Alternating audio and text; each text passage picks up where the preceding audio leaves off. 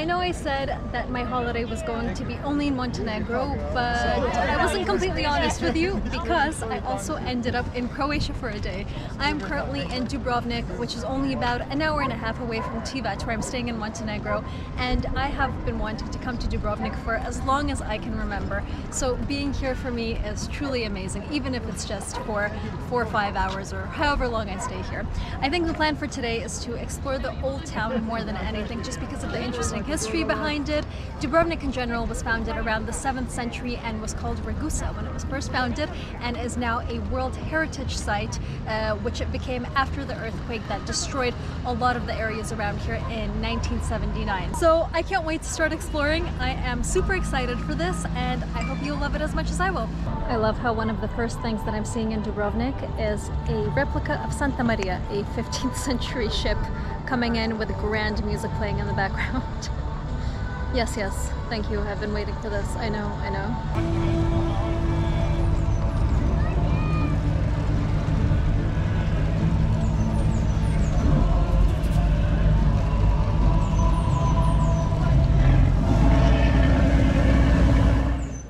I'm now looking at the old port, which was the main point of entry into Dubrovnik back in the day. It doesn't look like much now, but I think with a bit of imagination you can see big ships coming in and big vessels docking here, and it must have been a very, very busy place.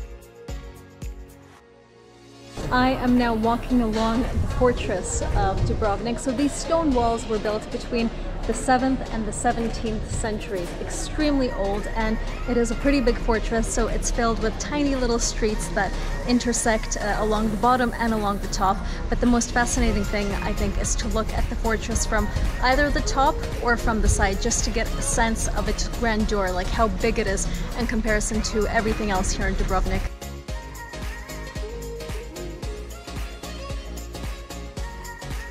Alright, I am in front of the Dubrovnik Cathedral now. I took a little video for you guys of the inside. There were women singing in there, so I've muted it because honestly it sounded a little bit creepy. Anyway, this cathedral was built on top of 3 former cathedrals which were built in something like the 9th century, the 10th century, and then the 12th century.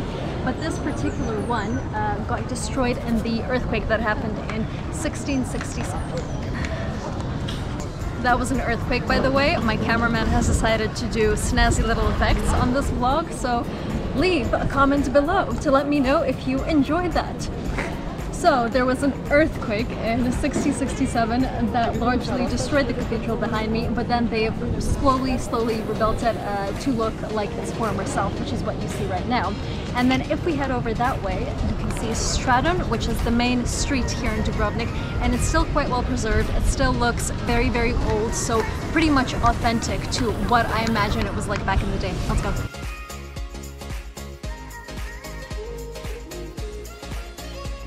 Stradun. And if I head over that way, I think I can find some good ice cream.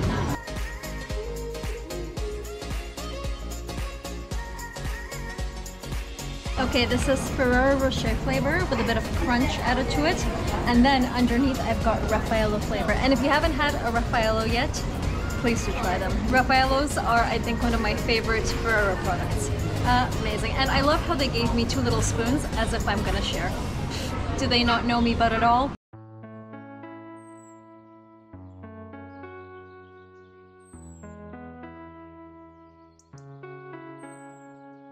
As you head away from the Stradun, you will notice one of Dubrovnik's main attractions, which is called the Knezev Dvor.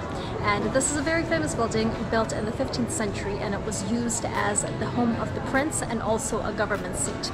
Now it is obviously more of a museum, more of a tourist attraction, but nevertheless captures very well the different architectural styles that were used to build it, some in Renaissance style, some in Gothic styles, because so many architects worked on it throughout the years, and also has a museum of objects and artifacts, which is really, really interesting.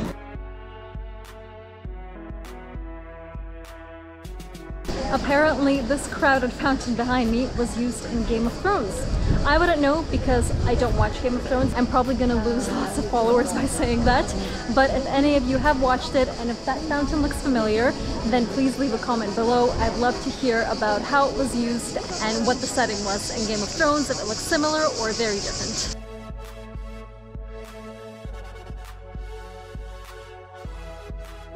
If you notice the pharmacy sign outside, you are completely correct in thinking that I'm taking you to a pharmacy.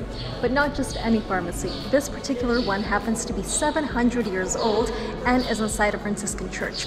And it's so popular that a lot of famous politicians from all over the world have come to visit it. So they've created a poster with all these different flags with famous signatures under each one. Pretty cool.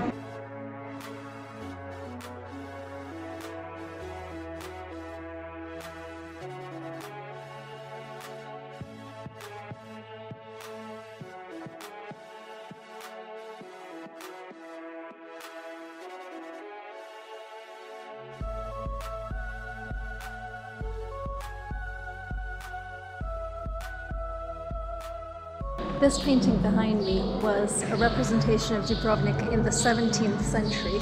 Obviously there were no drones, no planes, no flying cameras back then like there are now. So this is literally what people thought it looked like based on their observations of the city from mountaintops, from hilltops. It's really amazing to think how much it's stayed similar in terms of layout, but also how much it's changed in terms of who visits it and how we perceive it now. About to go to a Dali exhibition here in Dubrovnik. I'm super excited because he is my favorite ever painter, and I didn't even know this was on until I got here and I saw it, and obviously I had to go in, putting all my other plans on hold for about 10 minutes just in time for me to explore what's inside.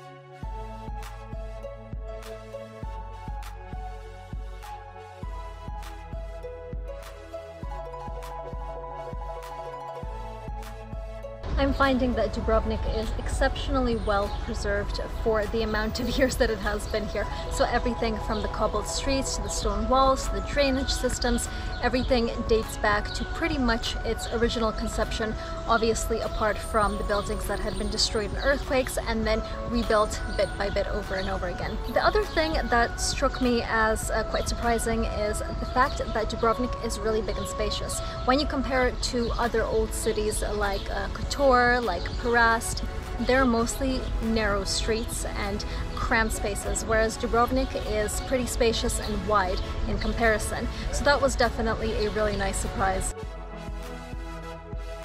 I am now walking down the famous stairs that are very crowded because they were also used in Games of Thrones. Game of Thrones or Games of Thrones? Game of Thrones. Just shows you how much I watch it. Oh lord, a bit embarrassing. But anyways, I'm walking down the stairs now, and there's a bunch of tour groups, a bunch of people taking pictures. There are beautiful stairs, but a bit hyped up, not gonna lie. So I just came here to film this for you guys because I know that amongst you there must be some fans of the show. Ta-da!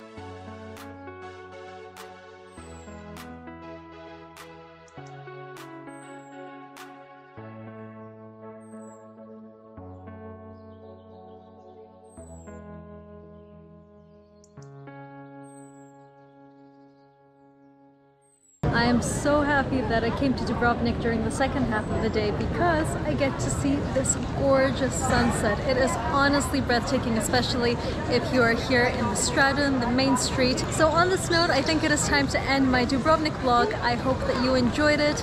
I hope that you found it just as splendid as I did. Please like, comment, and subscribe, and keep smiling.